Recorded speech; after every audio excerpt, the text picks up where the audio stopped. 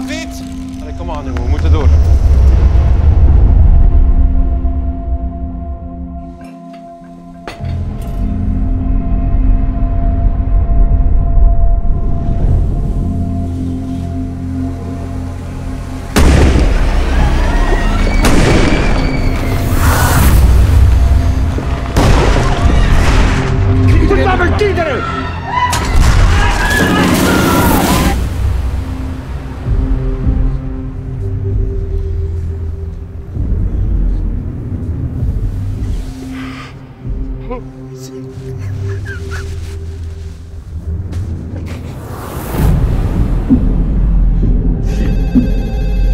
Ja, dokter?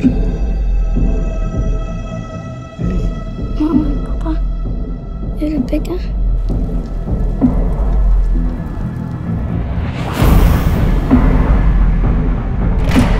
Hij was hier. Met zijn krullen. Die mij geschoten had. Hij stond daar, bij de deuropening. Stond er naar mij te kijken. Zijn blauwe ogen. Zijn pukkel naast zijn neus. Ik heb hem herkend. Stonden er 2 zwaar bewapende gendarmen, die deden niks. Dat zou mij verbazen. Ik ga dit niet publiceren. Zijn been is aan het verslechteren, we moeten opnieuw opereren. Doofpotoperatie noem ik dat. Men heeft ingegrepen van bovenaf. Wie is dat? Men. Paus van Rome, de Mossad, de CIA, staatsveiligheid, Westland New Post, onze eerste minister, de koning. Daar zit je met niet. Wie moet er tegen wie beschermd worden? Niet de kerel dat wij als slachtoffers en nabestaanden worden uitgenodigd om te komen luisteren. Te komen luisteren naar wat?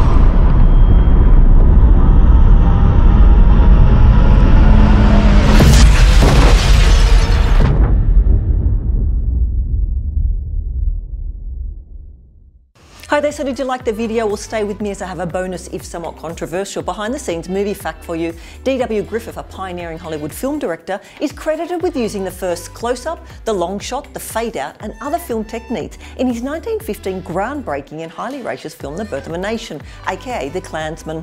Now, do you like my shirt? You can get one for yourself in the link in the description.